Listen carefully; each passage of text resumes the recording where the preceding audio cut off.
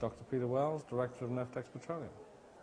Talk to me about Iran and their nuclear program. Okay. Iran's had a nuclear program since the period of the Shah. It's nothing new. And the US helped Iran develop its first nuclear program for power generation, as well as for research reactors. And when they signed the NPT, the non-proliferation treaty, and they were a signatory. Israel is not a signatory, although they have nuclear weapons. I think the intention was not to have a nuclear weapon when they signed that. However, I think the mood changed a lot in Iran in the last 4 to 5 years after the first election of Ahmadinejad. Having the threat of a nuclear capability would give the regime more longevity, give it stability, and give it something to defend itself with. Even if it never developed it, it could say, well, we could do.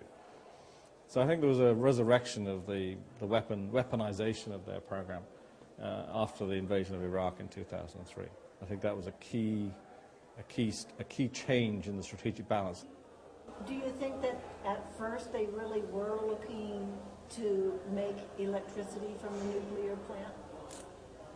Yeah, I think the idea was they would have the capability, as they're entitled to under the NPT, to have the fuel cycle for nuclear power generation. They wanted to control over the full cycle.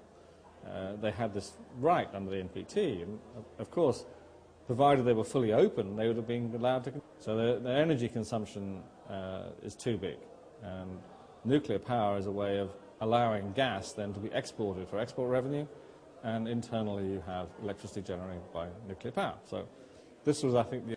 Do you think that everyone should be allowed to recycle uranium?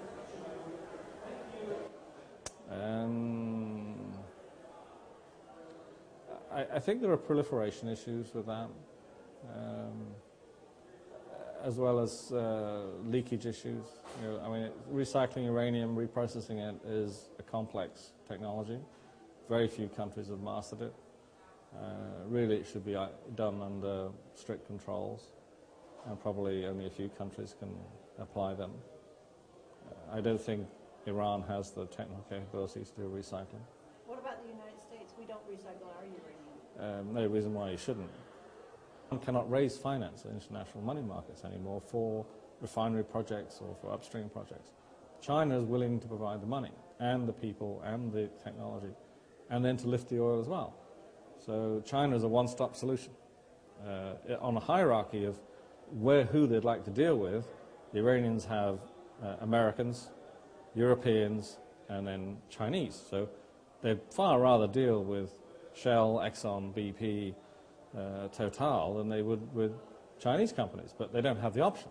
I mean, we've closed off that option. The option is China or nothing. So they choose China. How long before the U.S. starts feeling that arrangement? Well, I think the U.S. already feels that arrangement is potentially a longer-term threat. I don't think they're that naive. They don't see that. The problem is that the policy options are very limited. How do you deal with that? So you're trying to cajole, contain, and manage Iran to drop its nuclear ambitions, and at the same time you're going to say, well, we'd like to invest in the oil industry. I mean, those are two messages which don't go together. So the nuclear issue is probably the one thing which is in the way, and I don't see that being solved in the near term. That's a long-term issue. Peter, thank you very much. You're most welcome.